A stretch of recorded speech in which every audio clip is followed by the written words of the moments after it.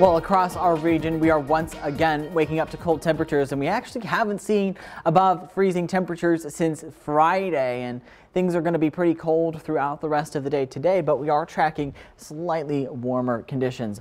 Overall, we do still have those wind chill alerts for far southeastern Missouri, but we're not really seeing too much on our regional satellite and radar this hour. But again, we do still have a wind chill advisory for far southeastern Missouri and also northern Tennessee for wind chill values that could be as much as 10 to 15 degrees below zero. And that's set to expire here in just a couple of hours at about 10 o'clock this morning. We are tracking slightly warmer temperatures for your afternoon, but it is absolutely still going to be cold out there this morning.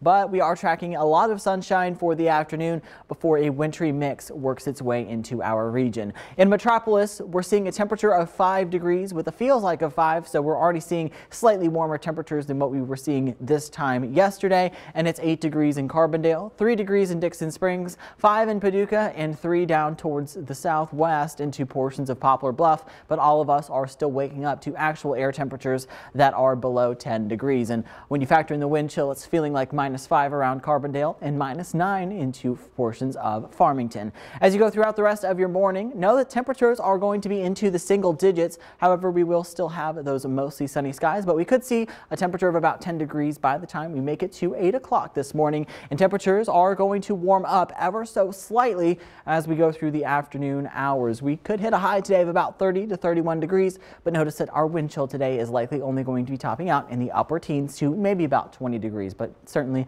a lot warmer than where we have been over the last couple of days. We're tracking a lot of sunshine for the afternoon today, but you're going to want to keep your Storm Track 3 app handy for tomorrow. Running the clock forward to about 9 o'clock this evening, you can see that we are going to have some clouds back towards the west. They're going to work their way towards the south and towards the east, and by 4 o'clock tomorrow morning, we could see a few light snow showers in our region, and those light snow showers are going to be tracking into our region through about 7 o'clock tomorrow morning before we see a little bit of a transition over to a wintry mix, mainly south and east of the Ohio River into portions of western Kentucky before light snow showers re-enter the region. I'm not expecting any major accumulations with this system, as we have a 0% chance of seeing 2 inches of snow across our entire region. I think the most amount of accumulation that we could see is maybe up to a ½ inch on grassier surfaces where that snow falls first. Behind that, we are tracking more Arctic air that's going to be moving into our region, especially as we get into the weekend, and our highs are going to be running pretty cold, with highs running in the lower 20s and upper teens for Friday and Saturday.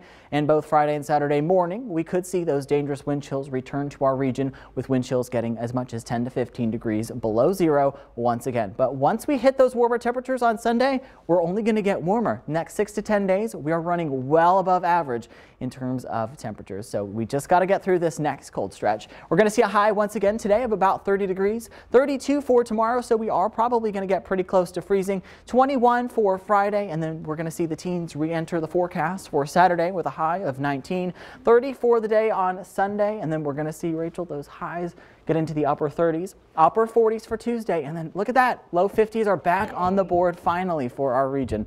Well, it looks like there is hope in sight. Yes, there is. Absolutely. Thanks, Garrett.